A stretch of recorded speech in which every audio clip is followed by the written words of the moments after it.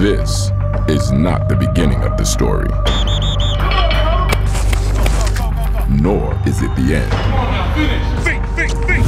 It is the new age of a cultural phenomenon.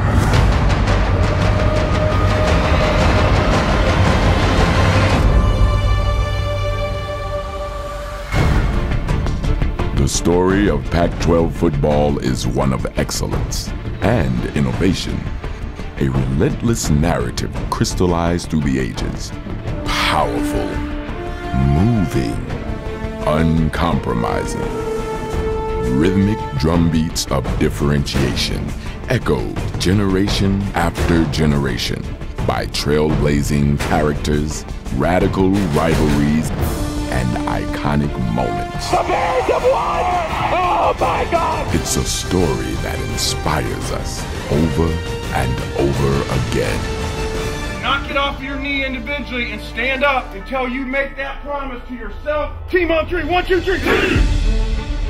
And now, from 10 to 12, there is strength in numbers as two preeminent universities join the ranks. One, a progressive powerhouse, stands shoulder to shoulder with the Rocky Mountains. The other, a panoramic heartbeat of this nation's 45th state, undeniably prolific, home of undefeated and the must. Colorado and Utah, where the game of football is in their blood. Today, the page turns. The storylines shift as all eyes return to the West, where a procession of field marshals stands ready to re-illustrate the term Conference of Quarterbacks.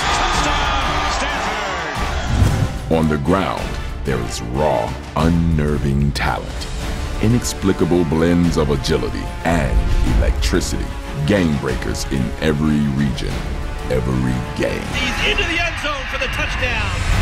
But this conference, this story, this chapter is not a one-sided affair.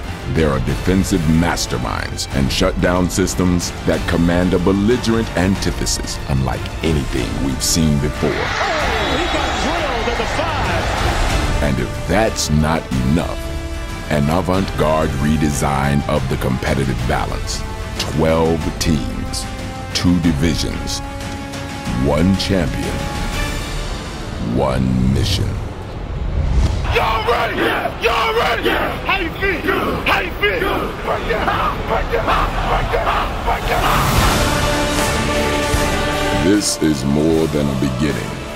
It is more than an end. It is the quintessential profile of what a modern conference can be.